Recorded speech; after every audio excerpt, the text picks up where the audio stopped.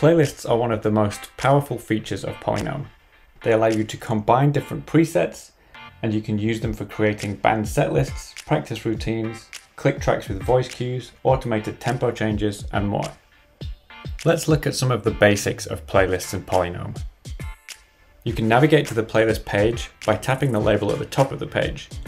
Here you can switch between Presets View, the Playlist View, and Playlist Manager, which is where you manage your individual playlists.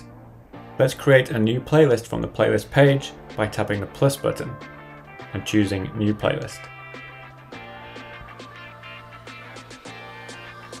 To add items to an empty playlist, tap on the plus button again. You can either add items directly to the playlist. You can enter, for example, a bar of 4/4,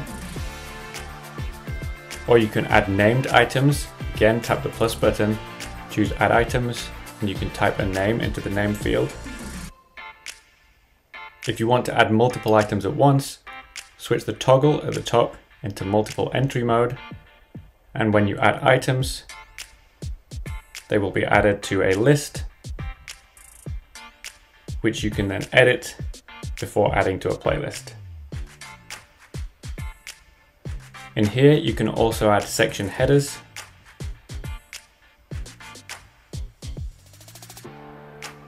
and nested tuplets. Tap on Add All to Playlist to add the items to your playlist.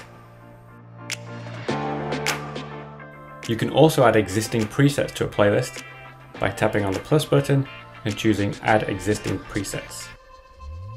That will reveal the preset library, and you just tap on presets to add them to the playlist. Hit Done to return to the playlist. Let's look at another way of creating a playlist. This time we will start in the Presets library, tap on the Multi-Select button, choose the items you wish to add to your playlist, and then from the Actions menu, choose Add Presets to Playlist.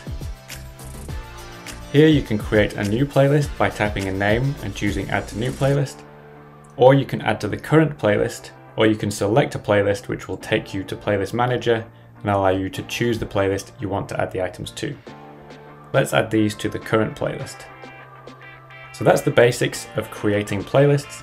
There are more options if you tap on the playlist name.